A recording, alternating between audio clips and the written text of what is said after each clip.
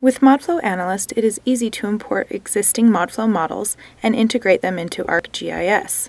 This demo will show how to use the MODFLOW import tools and how to visualize model data within ArcMap. This map shows an overview of a model area in Cache Valley in northern Utah. The model has 6 layers, 82 rows, and 39 columns. For this demo, we will be using a steady-state version of the model. In a subsequent demo, you can see how to handle transient models. To import the MODFLOW model, you can use the Import Georeferenced MODFLOW Model GP tool, available in the MODFLOW Analyst Import toolset. The tool inputs include a MODFLOW name file and a MODFLOW world file. The world file provides the coordinates of the grid's origin and the angle of rotation. ArcHydro Groundwater also includes a GP tool that helps you create your world file.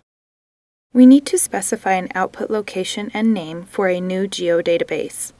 The tool will import a complete MODFLOW model and build a new geodatabase with the model information. The tool uses a custom MODFLOW executable to import the MODFLOW model.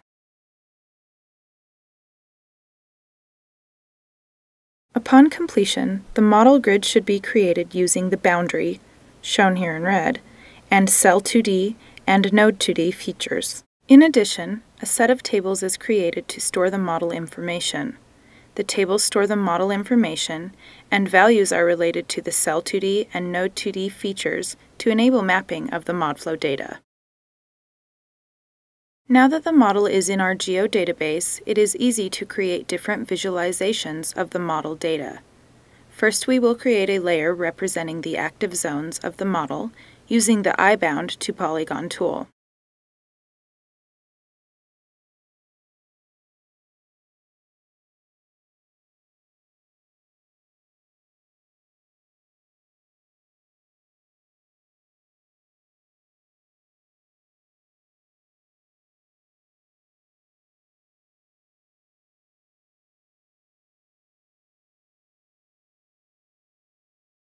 We can use the K-filter available in the MODFLOW Analyst toolbar to show the active zones for the different layers of the model.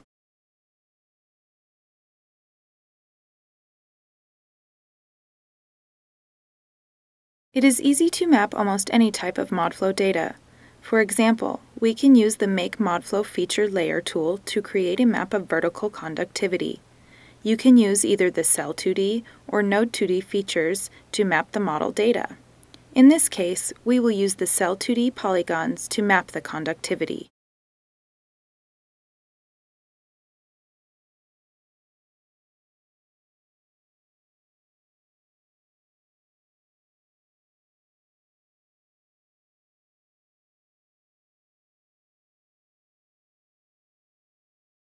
Again, we can use the K-filter to display data for specific layers.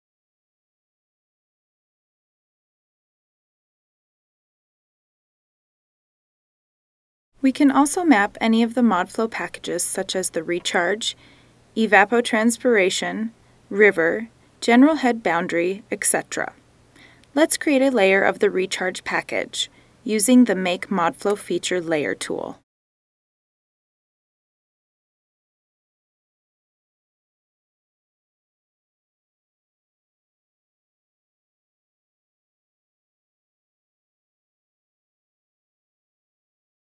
You can see that I have created a number of layers to display rivers and general head boundaries.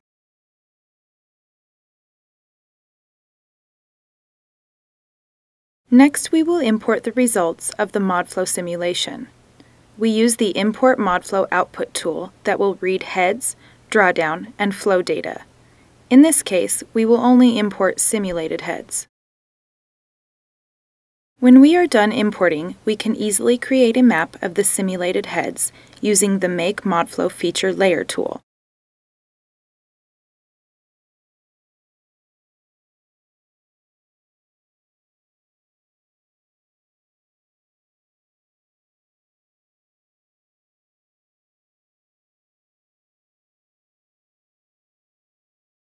Again, we can use the K-filter to display heads for selected layers.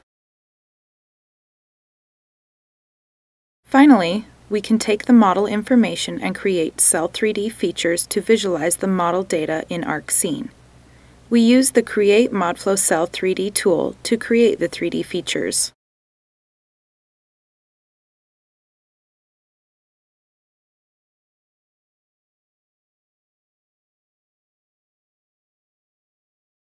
Now we can open ArcScene and visualize the model data in 3D.